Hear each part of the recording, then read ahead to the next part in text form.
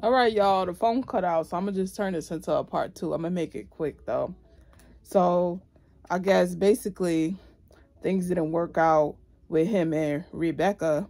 So he, wrote me in the summertime on Snapchat. He tried to reach out to me, and I was just like, nah, I don't even want to talk to you. Like, I don't got nothing to say to you. I don't respect you. Like, I don't want to talk to you. You know what I'm saying?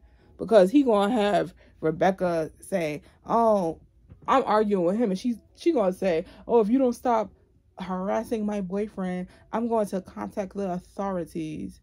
And it's like, yo, shut the up. Like, you don't even know, dude. Like, you just was talking mad smack about him to me, and now like a day later, oh, this is my man. Like you staking claims or something. Like, I knew this dude way longer than you. Pipe down, But certain people, they always want to call the cops. So that's what they do. But um,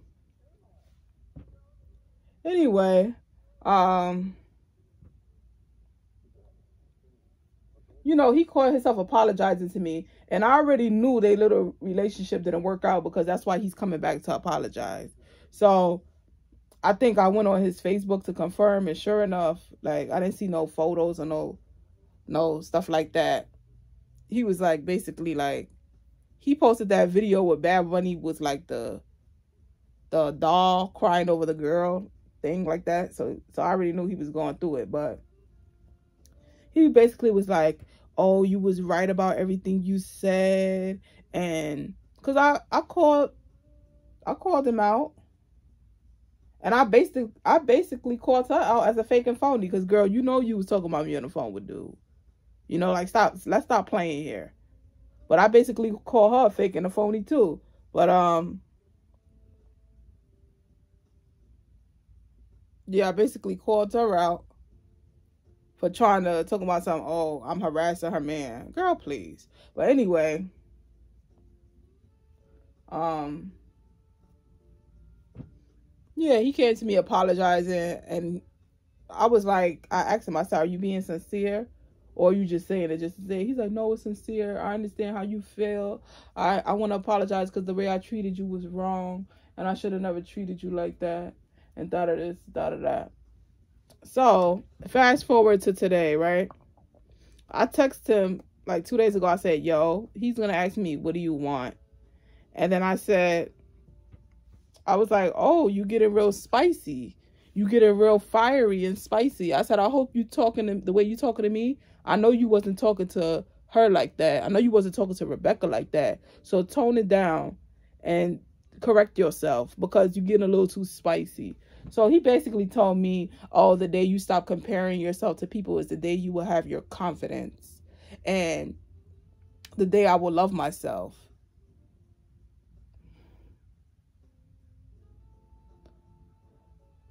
Who the hell he talking to? Sir, I love myself, okay? I don't want to be nothing than what I am, okay? I like my hair the way it is. I like my face the way it is. I like my stature and my body and my form the way it is. I just need to tone up my gut, but I'm fine with how I am, sir. Last I checked, you was the one complaining about your balding head and your big beer belly, okay?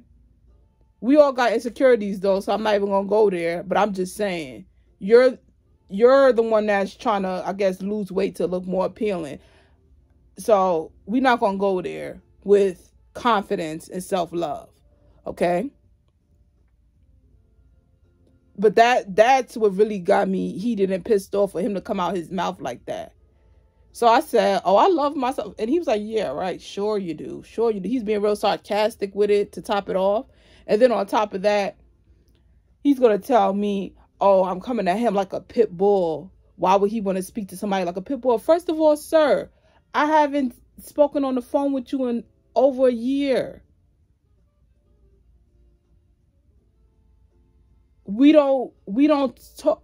The majority of our talking is via texting. So how I'm not writing caps, all my letters is in lowercase. I'm not saying any profane words. I'm not saying any derogatory words. I'm not cursing. I'm talking regular English. So how am I coming at you like a pit bull? Oh, so you're basically insinuating me being the angry black girl, right? The angry black woman. Oh, the aggressive woman, right?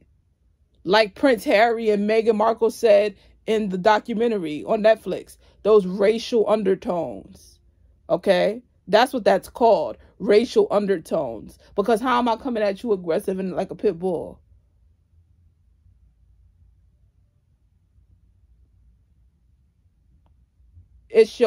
And that's why you're not having no luck and no success in your love life. Because you too judgmental. Okay? You think you better than people.